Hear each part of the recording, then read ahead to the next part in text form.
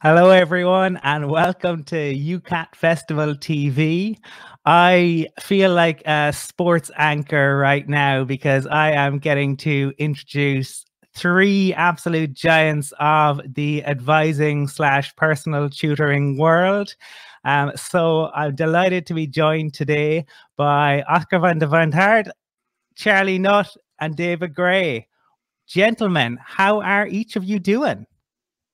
Doing great. Doing well. Doing Thank you, well, Colin. Excellent. Delighted to be here. Yeah, well, I'm pretty excited by this as well. We have just wrapped up day 3 of the wonderful UCAT Festival, and kudos to David and the team behind it because it has been absolutely fantastic thus far. David, as the man behind the curtain, as the Wizard of Oz, how has it been for you? It's been busy, I think, but actually it's gone really smoothly, and I'm overwhelmed by the messages of support and gratitude we've had from people about the experience they've had. They've felt really engaged with this event, and they're really getting into the spirit of it. So it's been so wonderful to see them, and I've been dropping in and out of sessions, and it's just been really animated and lively discussion amongst the participants. It's great. They've all had a fantastic time. So there's been a lot of hard work on our part to bring it to this stage, but it's been worth every minute of that hard work. Well, absolutely. It certainly has been. And the people that I have been speaking to and the sessions I have been able to attend have been really great. I know the Amashi and UCAT joint webinar today was fantastic. So everyone that I have been chatting to has had a different highlight. So it's been really great. But one of the interesting things has been that although this is a UCAT festival, there are people from all over the world involved. And I suppose it would be interesting to hear from the three of you, because we're all in different countries right now, as to maybe why you think that this kind of national conference festival has attracted people from all over the world. Yeah, I think one of the reasons, in my view, is that it's just another extension and example of what David and Oscar and I have been trying to do for many years. And Colum, you joined us when we were in Dublin a few years ago. And that is to really show that advising and personal tutoring is not a one nation issue. It's not a one country issue, that we're talking about students, and it's student success no matter where they are, and how do we support them. And I think we see every year at our international conference, at the UCAT conference, when it's in person, when it's not virtual, we've had people from different countries there at that meeting as well. And I think it's just more of an example of folks recognizing that we need to learn from each other and what's happening in different countries and different places, but also that building connections, building relationships with people across the world who do the same thing as you do, I think is really resonating with people. That, you know, they have friends and colleagues in the Netherlands, they have friends and colleagues in Australia, in the UCAT, and these aren't just people that they know; these are people they're friends with, and it's really building that real connection of humanity around students and what we believe in. And for me, that's just what is so exciting about these international opportunities, is to really bringing us together in that way. I mean, Charlie's right. This is what advising and tutoring is about, isn't it? It's about relationships, and people build these relationships, and there are some fantastic friendships that form through these conferences. Not only those professional relationships, but those personal ones as well. They're really fabulous. And I think it's also, Charlie's right, it's an extension of what we've been trying to do for a long time. So we've recognized that whichever nation we're in, we have similar challenges. Our students have similar challenges. Our educational context might be different, but our students face the same kind of issues. And the responses we take might be slightly different, but we can all learn from each other. But I think right now, one of the reasons why people are perhaps so connected and so engaged is that we're all going through the same thing at the same time. Let's recognize the elephant in the room. We're going through this big pandemic thing. Right. It's the first time in human history that the whole of the globe has been through a pandemic at the same time and knows that we're going through a pandemic at the same time. And at the same time, we've all had to react in very similar kind of ways in how we deal with our students. So the more we can share and learn from each other at this point, the better it is for everybody, the easier it is for us to tackle those challenges that we're facing. I think we're also following with a little bit of a delay in the footsteps of our students, to be honest. If Yes, it's hard to say when this started exactly, but I would think, I mean, there's a few moments that you could point at, but I think this trend or this desire to sort of to look across borders is maybe something that started roughly 10 years ago, something like that, maybe. And I think part of it is that we've gradually seen more and more students sort of traveling to other countries to study, which created sort of the initial need, I think, was just to understand literally where they were coming from, or where they were going. But I think that also sort of implicitly created the right climate for advisors themselves as well to think, they're benefiting from this. I might benefit from this too. Within the fortunate coincidence that I think the demand, definitely in the Netherlands, and I think also sort of in the UK, because of changes in higher education, for a more understanding university. I don't necessarily want to say caring university all the time, but also grew, which also gave a different role for advising, tutoring, and similar positions. And then I think there were a few happy moments that just could have gone sort of completely sort of unnoticed, but happened to be indeed happening at the right moment, where people experienced how great it would be to get together.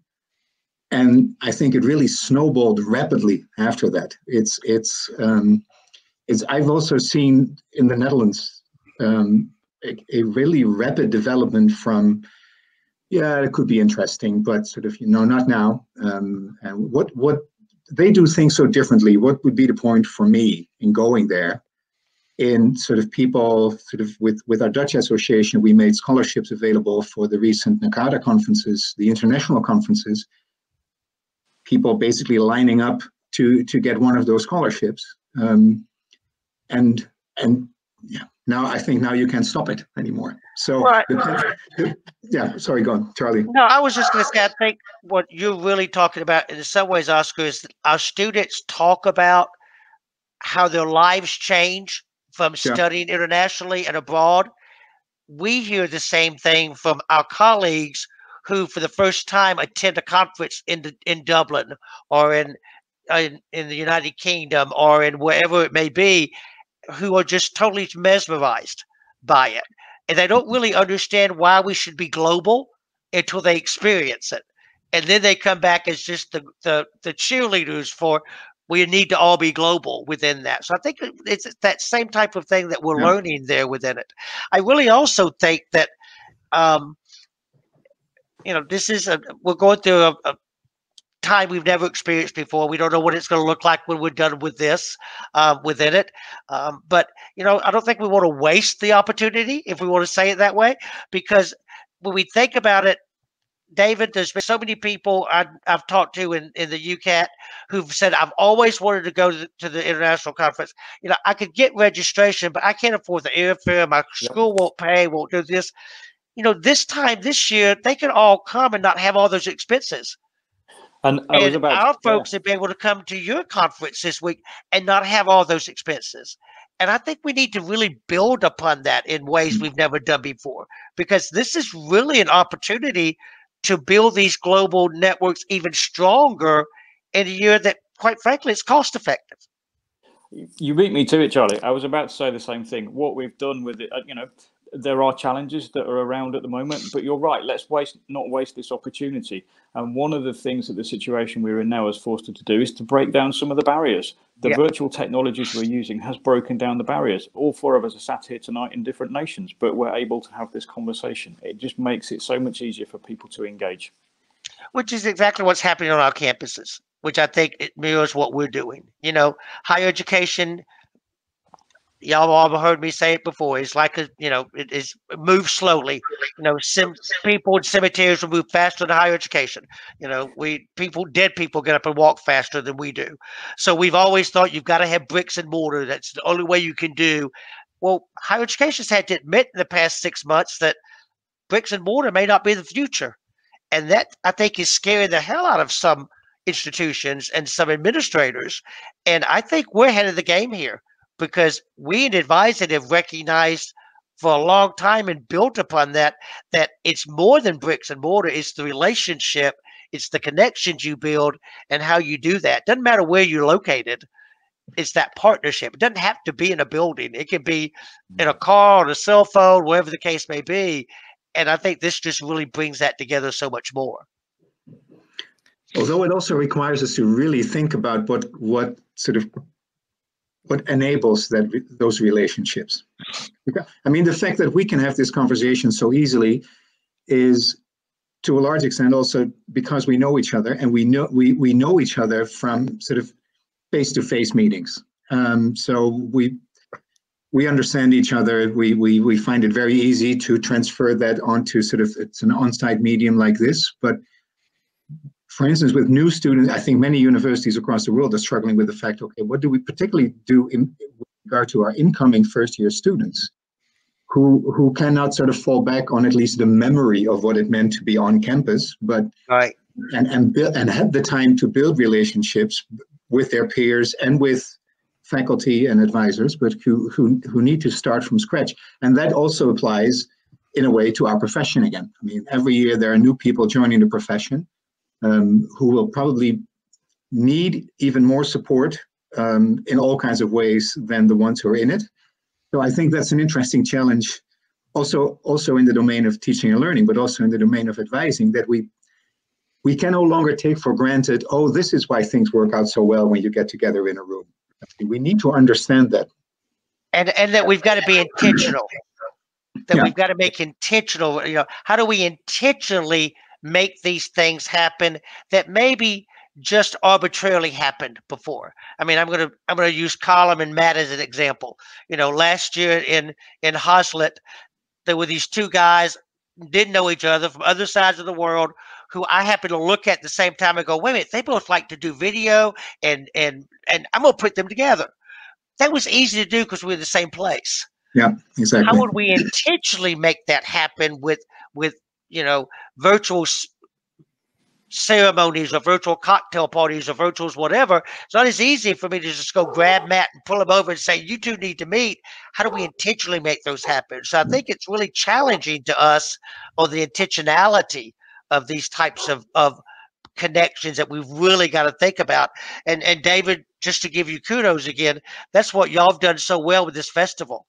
You've intentionally built these types of ways into that. And trust me, we're going to be stealing from you for the virtual Nakata meeting because we learn from each other. But you've done some really, really good ways of intentionally building these that would just arbitrarily happen in the hallways, and we can't lose that. And so I just really applaud you for how you've done that. And I think we all have to think about, how do we do that?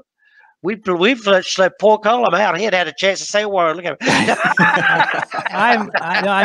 I'm thinking, reflecting, and going on. I suppose Oscar and I had discussed this a little bit when I interviewed him for the podcast a few weeks ago, but building on that intentionality, and I discussed this with Peter Hagan and George Steele as well.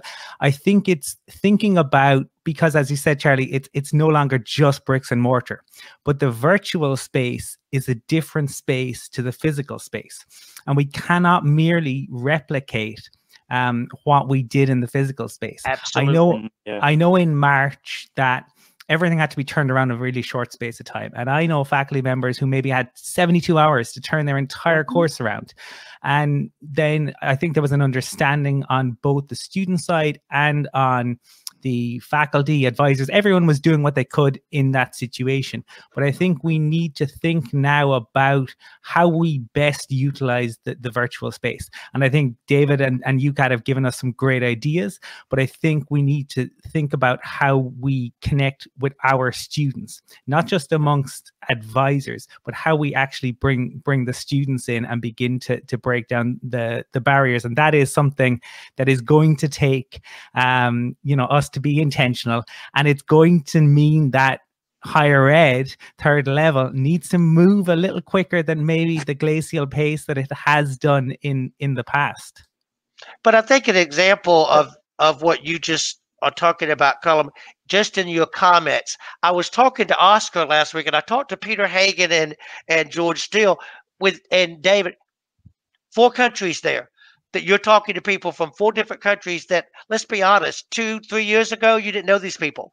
Mm-hmm. And so all of a sudden you've built this network of international friends and colleagues that you can intentionally talk about how we break these things down within that. And I think that's where we have to really begin thinking about within that, because and you're right, we can't simply, everyone was patient with us in March. The patience is over now.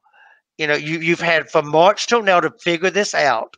So don't tell me that you're just going to take the course and make it be exactly like it is in person, because that doesn't work. And we just got to face that. And they're going to be the same thing with advising. Students are wanting different ways of advising. Advisors are wanting different ways of professional development. They're wanting different ways of connecting. And their patience have run out with, we've got to figure this out.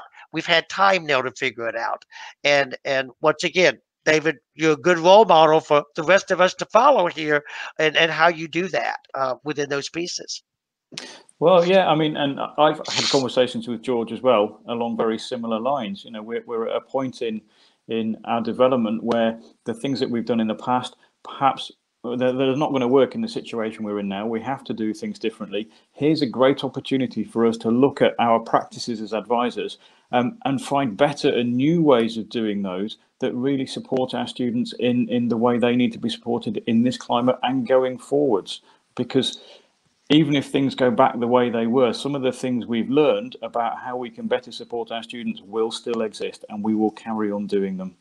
What's really, I mean, I know you've mentioned the glacial pace of higher education, Charlie, and I don't think any of us would argue with that, but I don't know how it is for you in the US or for you in the Netherlands, Oscar. But one thing that's been really encouraging for me, for years, we've tried to talk about the intentionality of advising, and we've talked about the importance of advising in supporting student success and building those relationships.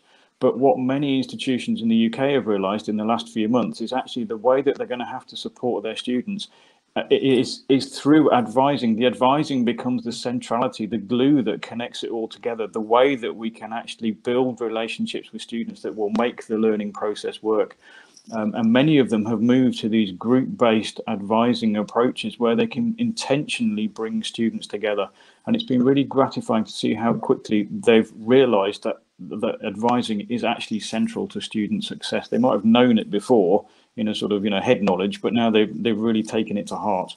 And what I'm hearing when I talk to campuses are the people who say they're connecting with students they had never connected with before, because the student who was afraid to come in, who didn't quite know what to do, who only could come at night, the advising center wasn't open, that they're really connecting with more students virtually than they ever did before, and in much deeper and more really involved conversations than just what courses to take.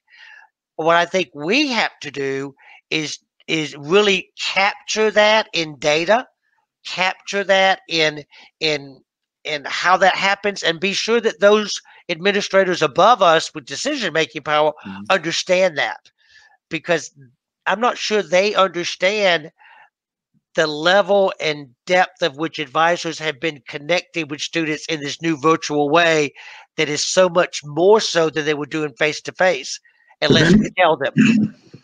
But then I think that's exactly also where I see a risk, the sort of the lack of understanding of the importance of advising. I think there are 2 potential consequences that we don't want. One is that all of a sudden everyone or many more people are expected to perform advising roles who are not prepared for it. And another one, which is even worse, I think, is that there might be sort of the misconception then that sort of if we want to connect students to our institutions, it should be done through advising and advising alone. And I think that's what could water down sort of the role of advising, because let's admit it, even though we can be the glue, sort of a big part of the student experience in the institutional side of it is in the teaching and learning. And we should not sort of miss the opportunities that these trends are giving us to position advising more firmly, but it is also a wake-up call for what happens in teaching and learning. Well, I think this is where we want to even more carefully, Oscar, do what you just talked about is basing advising in the teaching and learning and connecting it to what's happening in the classroom, and instead of it being two separate things, because it is exactly what happens in the classroom that is so important, what happens in advising. But if we look at them as two separate instead of really the connection, and this is a great opportunity to do that. Because I think you're right. We run the risk of saying it's only the advising that matters, or it's only the teaching that matters, when it really is an opportunity to really show more than ever before. It's bringing both of those together in these new ways. I think we're at a real, point of really making that a stronger, I don't want to say argument, but a stronger piece than ever before if we do it well.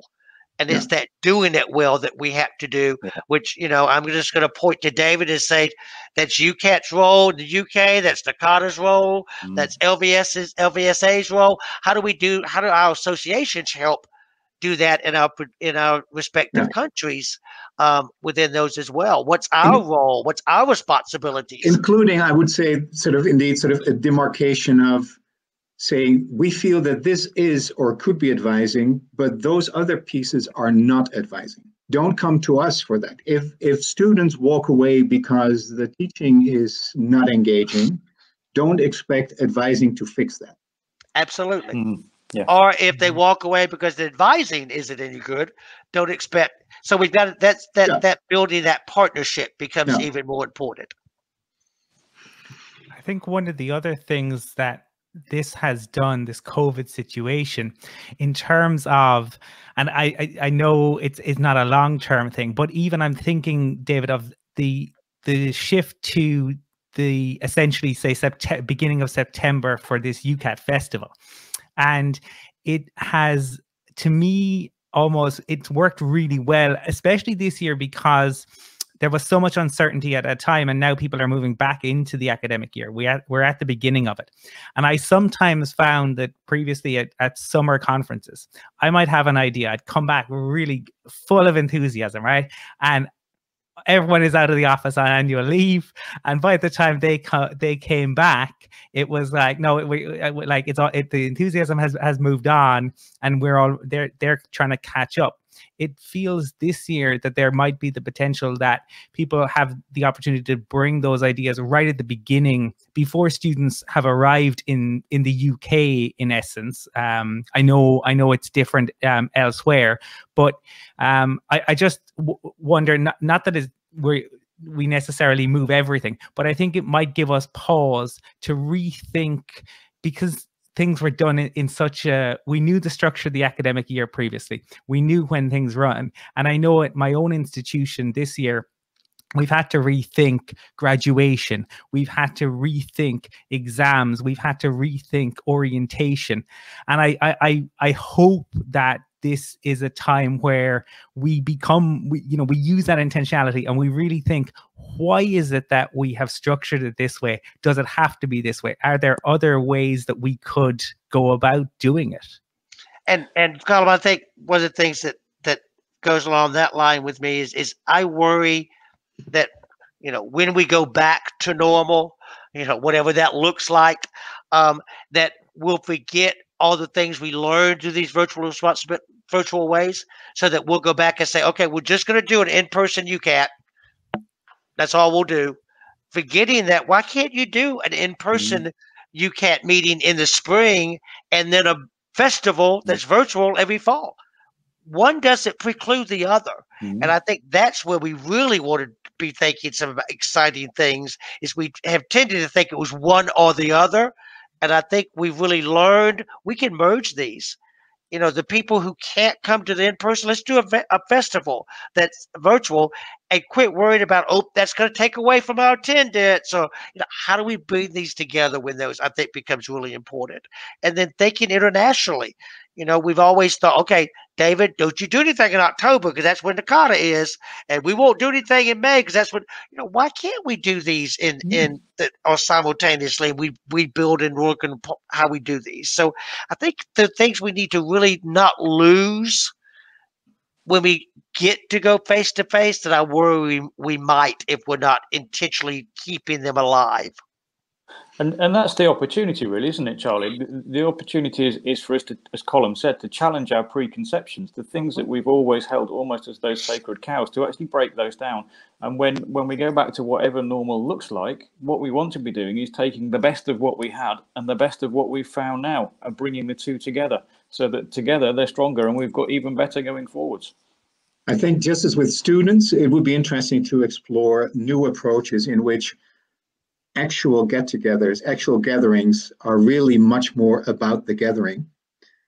And a lot of the exchange sort of at a professional knowledge level could continue to happen online. But I think, and this is not very feasible if you have to travel. You're not going to travel a day to spend time with people for a day and then travel back again. But it's to rethink the way we use sort of the offline space and time, I think, is as important as to rethink the way we can use the online sort of opportunities. Sort of, just as we said at the beginning, sort of we can easily have a conversation like this and go on for hours because we don't have to break any barriers anymore in terms of knowing each other, because we got to know each other sort of in the after conference time, maybe even more than sort of the during conference time. So maybe conference time should be all much more about the after hours in a way, and then we continue online.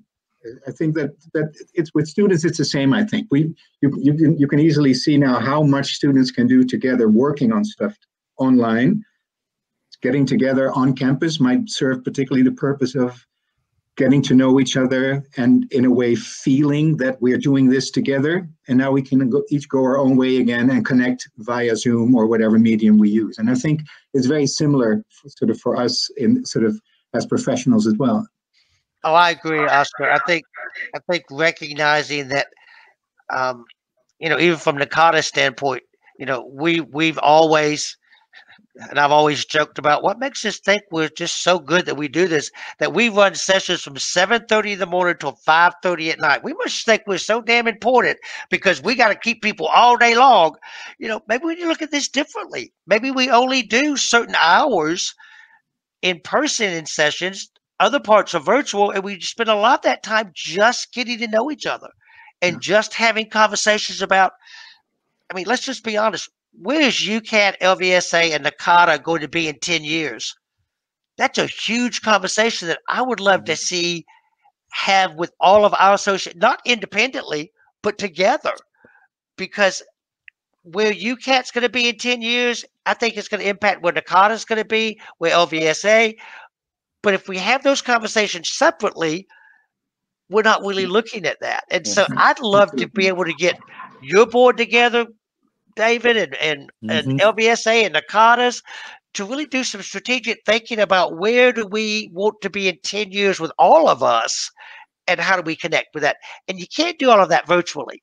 You got to do some of that face to face. You know, it's nothing stronger than conversations over a good beer in Dublin, or a good, you know, scotch in the UK, or a margarita in the States, that make the conversations any more in depth. And I just think we need to recognize that some of those social, what we think of as social, create some of the greatest information sharing and partner sharing that we ever have within that.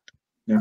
I hate to be the spoil sport here, but I'm conscious that some people have meetings. So I'm going to act as timekeeper, but I am going to give the last word to you, David, given that it is the UCAT conference. I think this has been great as well, and something we should look to do in the future. But the floor is yours, Mr. Gray. Well, and just to say thank you to everybody who's been involved in this festival to make it such a great success and something that's really engaged people. I think, you know, you said some kind things there, Colum, about where we've put the timing of this. You know, to be honest, some of that was more luck than judgment, but it's really pleasing to see that it's worked well. And I think you're absolutely right with the fact that people are going away with new ideas that they can take forward straight away, and that gives us something new to think about as well. So it's been really useful and informative from that point of view as well. And I think for me, it's been fantastic to see people from all around the world engaging in this and recognizing the value of advising. People really seem to have recognized that. And that's something that we actually want to do with the festival as well. So we've made some deliberate decisions. Charlie's mentioned that. We've made some deliberate decisions about the things that we are doing at certain times in the festival. And we took a deliberate decision to close the festival with a celebration and a recognition of what people do in terms of advising. So we've introduced an award ceremony. And I think most of us would recognize what many people say about advising, that it's often an invisible piece of work that doesn't get recognized and doesn't get rewarded. And that was a deliberate decision on our part to actually recognize those who are doing really good, innovative things. One of the most rewarding things for me in the last few weeks was contacting somebody who is going to receive an award at that award ceremony to tell them that we've actually recognized their practice. And this is somebody that's never engaged with UCAT or NACADA or LVSR before, and they're not from the UK, they're from the US. It made their day, and it made my day in actually being able to actually recognise that for them. And I think that's what we need to do, is to celebrate and recognise more the practice that advisors have. And David, I would just add to that, we've chosen with NACADA to begin with the celebration for our conference with the awards, because we wanted to begin with that celebration to show everybody Fabulous. that. So it'll be interesting to kind of see those two pieces within it. So, you know, guys, I think Colum ought to give us a regular radio show. I don't know about him. This has been absolutely fantastic. So all that remains is for me to say thank you, Oscar. Thank you, Charlie. Thank you, David. I appreciate you taking the time to chat to me.